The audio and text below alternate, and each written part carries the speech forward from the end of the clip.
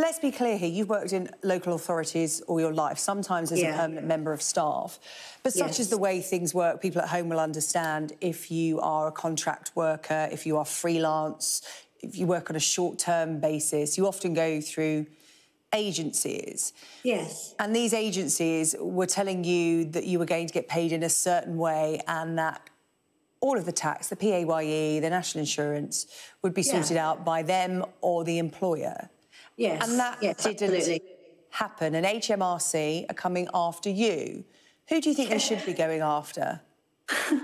The agencies that sold these schemes and told us that, you know, they were compliant with... I mean, they sent me tax returns every year and I had no reason They took the money from you. You saw that money coming out of your wage and you presumed it was going to pay your tax.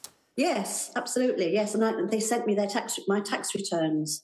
They sent me copies of my tax returns, so I just thought everything was above board. I'd worked for local authorities all my life since leaving school, so, you know, I had no reason to doubt that these agencies weren't compliant or they were doing anything untoward. So I had no idea until these letters dropped through my letterbox. And currently, HMRC are chasing you for £44,000, which is a huge amount of money. As you said, you're 65. You've stopped working, you've paid your dues and you thought you were paying your taxes.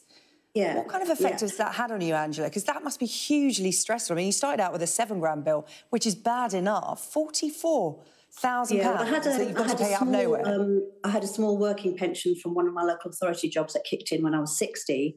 So I offered to pay them £150 a month, which I have been doing for the last 4 years.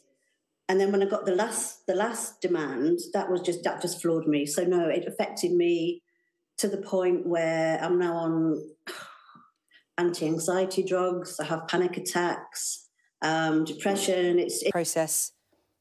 I've got no life anymore. I've just it's taken my life away.